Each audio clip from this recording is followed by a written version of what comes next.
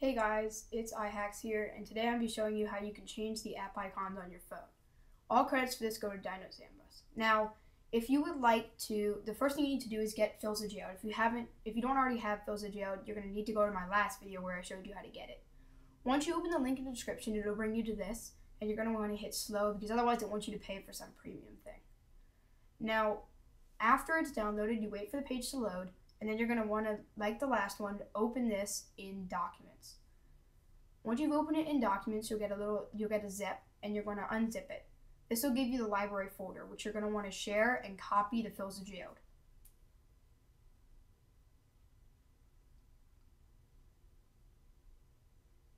Okay, so it didn't work that time because there was an ad, so I'm just going to go back into the app and retry. One more time, share and copy to FilzaJailed. Okay, now that I have this, you can go inside to the themes and then choose whichever theme you want. In my case, I'm going to do the circle. So I'm going to go to Bundles, Combat Apple, and now everybody has the Spotlight Apple.mask, and you want to take that. If you have the iPhone X, you're going to want to press the at 3 times that I just clicked on very briefly. And if you have the iPhone anything else, like I have the SE, you want to click the at 2 times. And make sure you choose the iPhone if you have an iPhone or iPad if you have an iPad. Now you want to go to System Library and scroll down until you see Private Frameworks, and then keep scrolling down, and you're going to want to look for Mobile Icon. If I can find it. Mobile Icons.framework, there you go. And now you're going to want to paste these two in. But before you do that, you want to go and find the two that you're going to be replacing. So hit the search. So if I hit the pasteboard and I view it, you can see the two things that I have. Now if I hit search, I can search for them. So I'm going to look for Spotlight app, and then I'm just going to hit done. And I want to take this and I'm going to hold on to it. I'm going to hit more, open in, and copy to documents. This way I can revert back to the original whenever I want.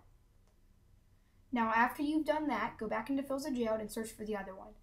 In my case, it's the app icon, and then it's the mask, and then mine would be at 2. So it's just the one that's right on the top there. So I'm going to hold down on it and press the share. And once I've done that, I'm going to do the same thing where I had before, where I'm going to open in Documents. Now I have both of them. You're going to make sure they're both there because this is the only way that you can revert back to the original. Once I've done that, I'm going to hit the pasteboard and hit paste.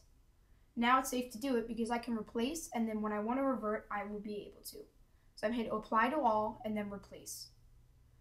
Okay, now that I've done that, there's just one last thing to do in order for this change to take effect. You want to go back to the root, go to var, and then scroll down until you see containers. Once you have containers, go on to Shared, then System Group, and then find where it says Icons Cache, System Group SD.icons cache, right there. Now I go to Library, Caches, com.apple, and then delete everything in here. Now, we're going to hit Trash. It might take a second, but once it's all been deleted, we're just going to go home and restart. I'll be right back as soon as my phone restarts.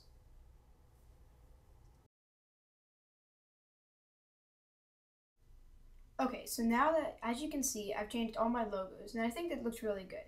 However, if for some reason you want to put it back, there is a way to do so.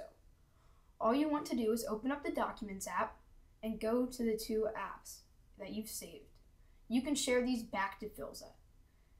If it doesn't work the first time because you get an ad pop-up, simply close and retry the share.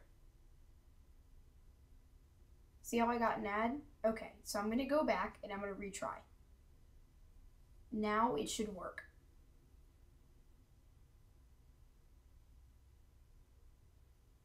Let me copy the second file and done. Okay, now I want to rename them so that they're the exact same thing. See how app icon mask says iPhone-2? We just want it to say iPhone. So I'm going to just check that single one and click the rename button at the bottom. Now that I've done that, I'm going to click done and I'm going to copy both. So you go to edit and you copy them both to pasteboard. Now we're going to essentially do the process we did before. So I'm going to open up the root, and we're going to go down until we see system, then library. We're just going to keep scrolling down. Remember where we were before? So we're going to go back to private frameworks, and then we're going to scroll down to the M section, and we're going to look for icons. Here we go.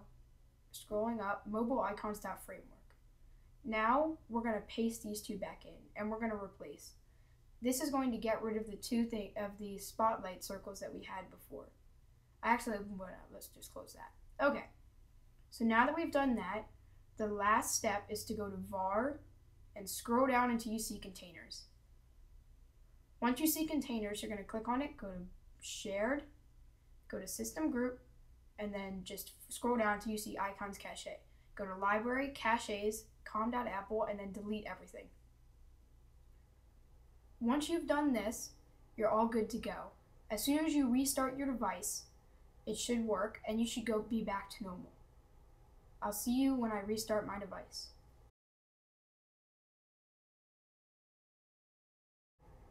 As you can see, all my icons are back to normal. If you enjoyed this video, make sure to like, comment, and subscribe.